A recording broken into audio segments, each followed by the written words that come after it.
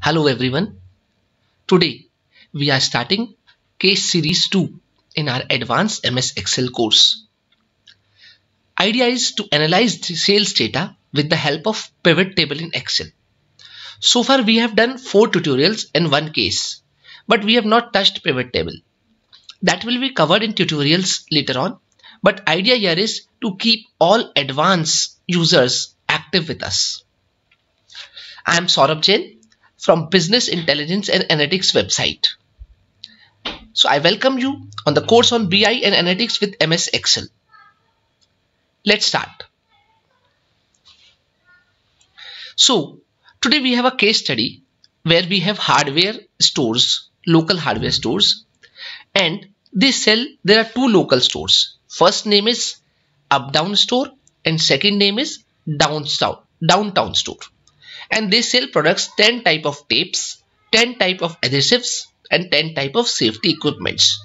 So we have a table like product, month, store and price. Say tape number 10 is the product. In month of April in Downtown store there was a sale of $2.50. Fine. So like this we have a data.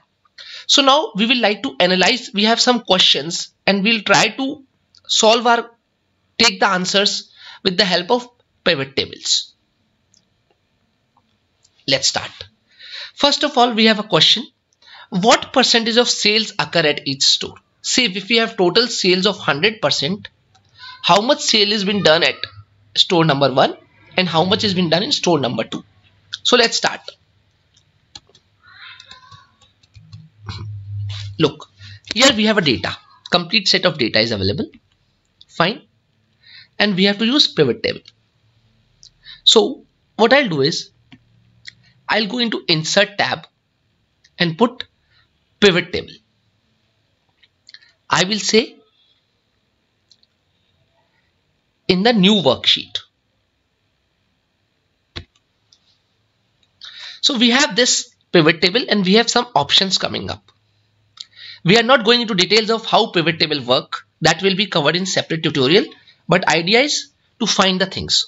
So you have filters, columns, rows and values. These are 4 columns where we'll be working on. And this is the table header of product, month, store and price. So let's take store. So we have Downtown store and Uptown store. Now I say price. So here comes sum of price. Fine. But so we say that there are $4985 and $4606 that has been used.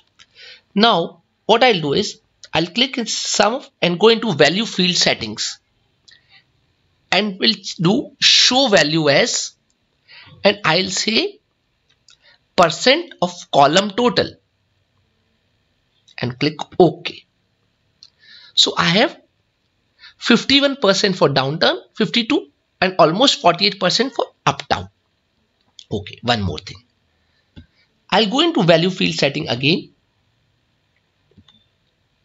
and I will say number format and I'll do it currency, and because by default is Indian rupee, I want to convert into US dollar. So I'll go like this and we'll press OK. Okay. So have a, sorry, I did a mistake. Control Z. We have to keep in percentage only. So if we have a revenue, then we can convert it like this. And now I can change the header. Revenue percent. Okay. So this is our first question. We have solved it out. Fine. We change the header name. We did a formatting which was not needed, but yes, we learned how to do formatting also.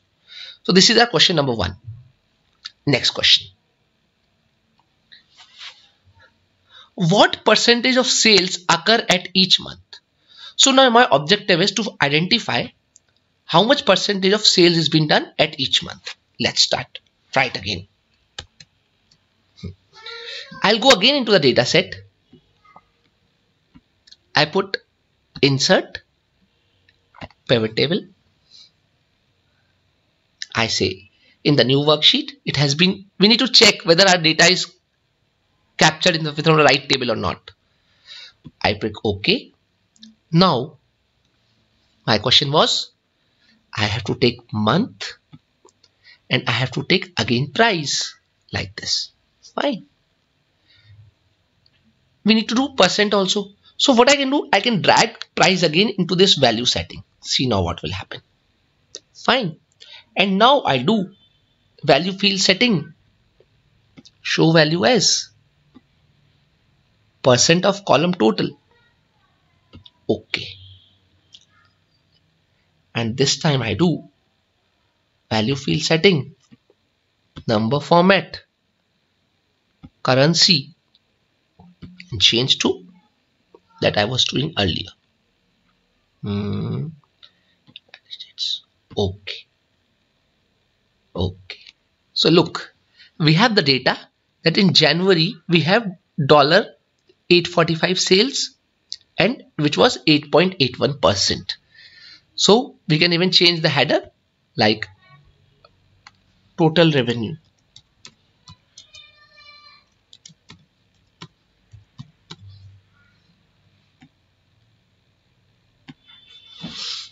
Percent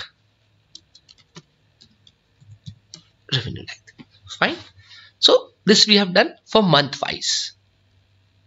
Let's go into the next question.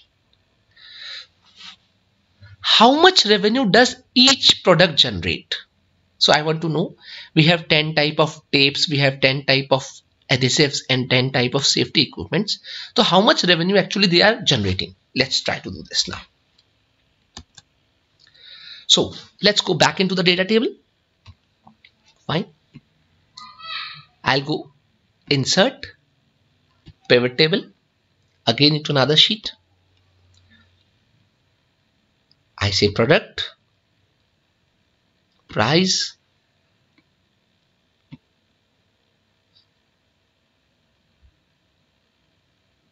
so here comes our result like this, and again that I can do number format, I can do currency, sheets like this. Okay. So we have this answer also. Fine. Let's do something more into this sheet. How much revenue does each product generate? Which product generates 80% of revenue? We have heard about Pareto 80-20 principle, which says 80% of revenue is generated from top 20% products. So let's see which are the top products which are generating 80% of revenue. How we will solve this question? Should we start with this table only? Okay. So what I'll do is, I'll select this row label, I'll say value filter and go into top 10. Now it says top 10 items by sum of price. But instead of that, I will do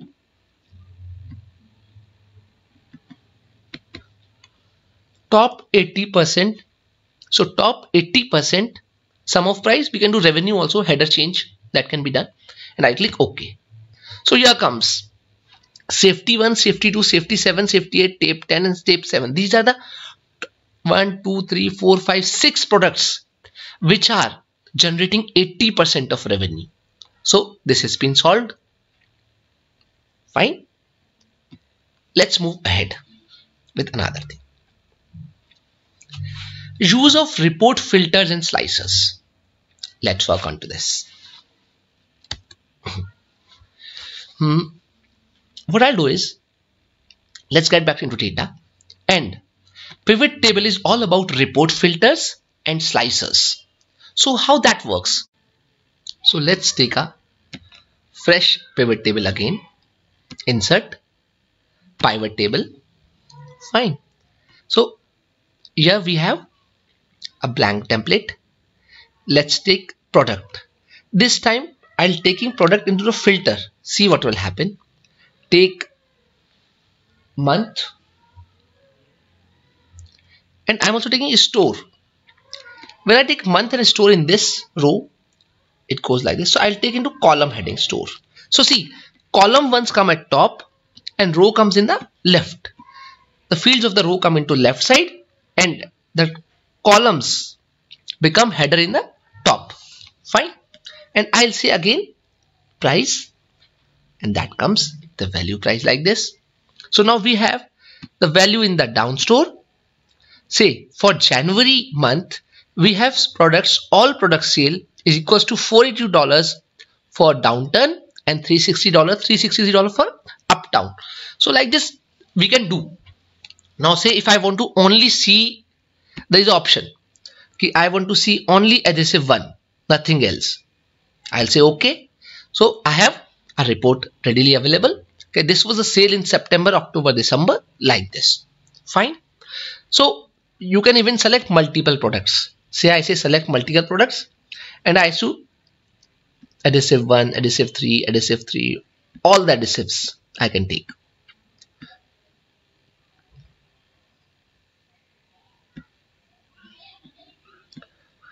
So I have a data available like this for these products. So this is the use of filters. Now we can plan accordingly. Say if I want to see only downtown store, downtown, so I'll just select downtown and it will show only downtown. So like these are the filters that we have been doing. Now I will talk about you with slicers. What are these slicers?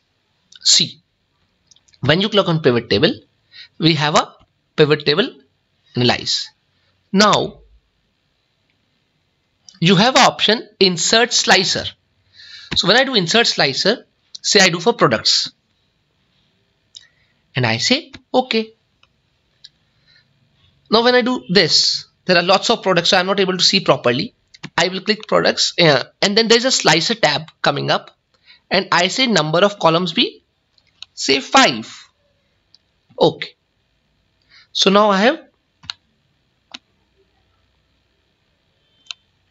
now I can choose from here. Say if I want to do safety 2, my table will change for safety 2. I can choose control to select multiple products like this. Fine. And say if I take another slicer, I'll go into this power pivot. Sorry, when I collect this, there is a pivot table analyze. I again go into the slicer and say I also do for store. Okay. So now I have an option. Now for downtown store, for these 3 products, so now I can do multiple. I have any question, say tell me what is the sales for adhesive 8 for uptown. I will just select that and there. So this is the slicers. So this is how slicer works. So like this, we can play with pivot table to answer all our queries and we can analyze data in a smarter way.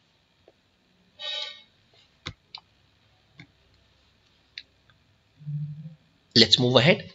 I want you all, we have a Facebook page with free Advanced MS Excel course where I am also uploading these videos and also on our YouTube channel. So I request you all, please like this page and when I'm sharing this video, please share with all the Excel users. This is a free course and we'll be doing it for say around 100 days where we'll be take one tutorial and cases simultaneously. And this will be a great way of learning. I assure you, you will have a great learning. And it will be fun when all Excel users will come together on the website and we will learn new things from each other also. So there will be a common get-together sessions also in the course tutorial. So be with me, be in touch with me. So in this today's learning, we have that pivot table can be used to slice and dice the sales data, and smart use of value field settings capabilities often the key performing the needed calculations. So we need to understand where to put value settings, how to do it.